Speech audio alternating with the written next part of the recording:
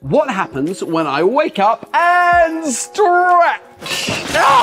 Stretching is a natural activity and we often do it instinctively without even thinking about it. Perhaps when we wake up first thing in the morning, maybe after long periods of inactivity where we've been sitting still or working in the same position. So when you stretch, you're stretching out lots of bits of your body. The ligaments that hold your bones next to one another, the tendons that attach your muscles to your bones, the muscles themselves, and the fascia, which is the tough connective tissue sheath that surrounds your muscles. And that's really important because if you sit still for a long time, all those tissues can tighten up, the blood flow to them decreases a little bit, and they're less ready for action. So when you wake up in the morning, as you stretch, you're getting your body ready to move and not get injured during the day.